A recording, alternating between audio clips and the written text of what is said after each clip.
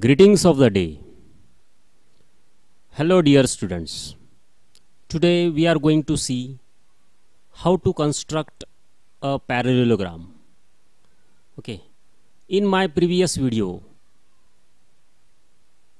I have taught you how to construct a parallelogram having given adjacent sides and included angle.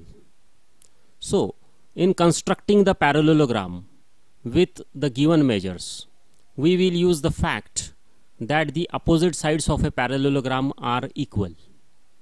Okay. So now in today's video, the case is that having given two adjacent sides and one diagonal. So here is an example.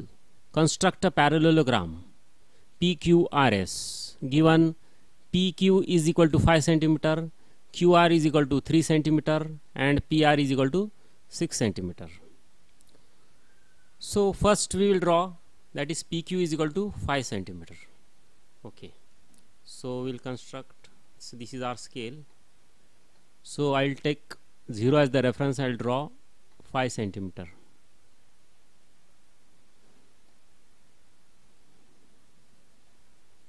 I will label this line segment as PQ.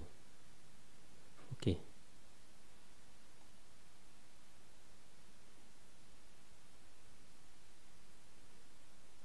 This is Q. The length is 5 cm.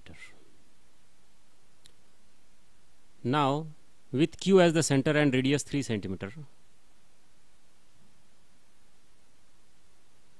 I will draw an arc.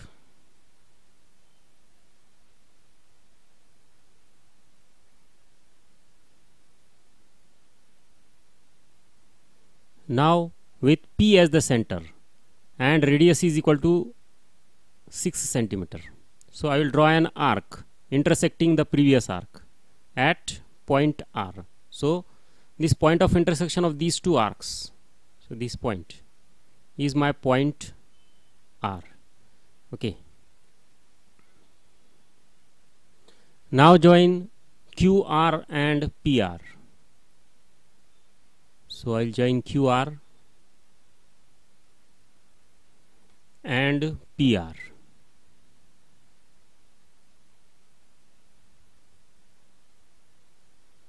And this QR is 3 cm.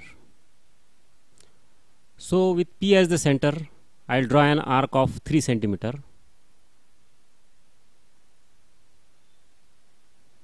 Okay. Now with R as the center and radius is equal to 5 cm, I'll draw an arc intersecting the previous arc. So this way.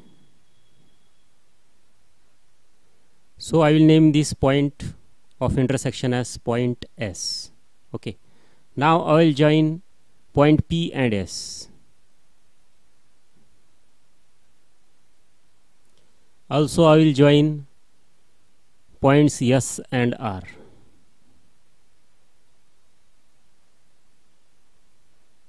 So in this way we have constructed the parallelogram PQRS. So thanks.